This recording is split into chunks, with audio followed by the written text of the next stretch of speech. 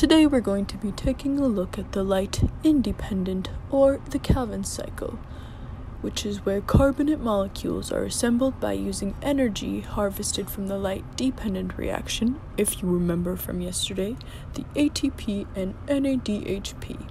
This takes place in the stroma. What happens first in this cycle is carbon fixation. This is when a CO2 molecule combines with a 5-carbon acceptor molecule, ribose 1,5-biphosphate, which is RUBP. This step makes a 6-carbon compound that splits into 2 molecules of a 3-carbon compound, 3-phosphoglyceric acid. This reaction is catalyzed by the enzyme RUBP, or Rubisco. Next, reduction happens. ATP and the NADPH are used to convert the 3-PGA molecule into molecules of a 3-carbon sugar, which is G3P.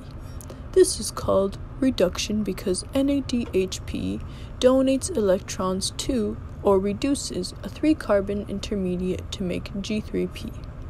Finally, in the Calvin cycle, there is regeneration.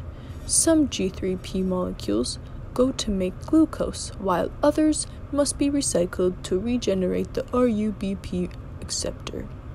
It requires ATP and a complex network of reactions, which I won't cover now. I have a question. Is this how weird plants work, like cacti?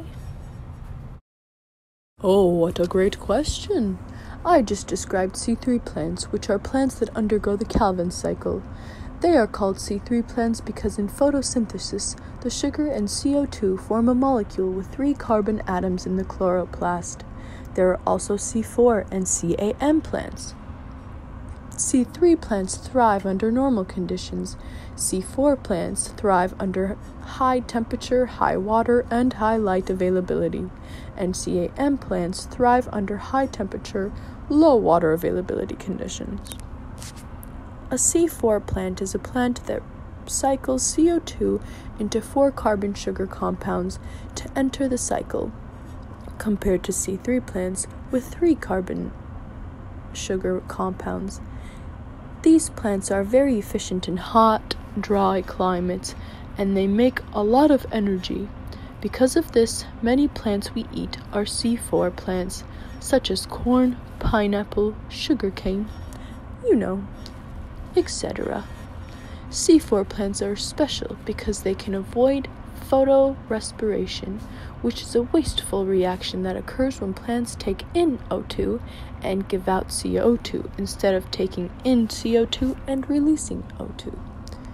For C4 plants, the light-dependent reaction and the Calvin cycle are physically separated, with the light-dependent reactions occurring in the mesophyll cell, which are spongy tissues in the middle of the leaf, and the Calvin cycle occurring in special cells around the leaf veins. These cells are called bundle shelf cells. Oh, and the cactus you asked about is a cam plant. These are plants that are adapted to dry environments, succulents like cacti, for example. They use the crassulus, I don't know how to say it, acid metabolism pathway to minimize photorespiration.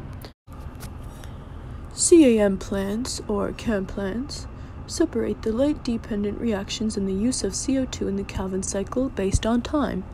At night, CAM plants open their stomata, allowing CO2 to diffuse into the leaves. The CO2 is then fixed into, excuse my pronunciation, oxaloacetate by pepcarbolase. It was a rough night last night. Didn't get much sleep.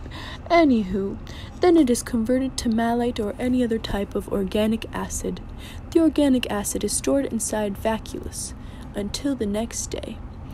In the daylight, the CAM plants do not open their stomata, but they can still photosynthesize. That's because the organic acids are transported out of the vacuole and broken down to release CO2, which enters the Calvin cycle. I hope this answered your question. Yeah, I guess it did.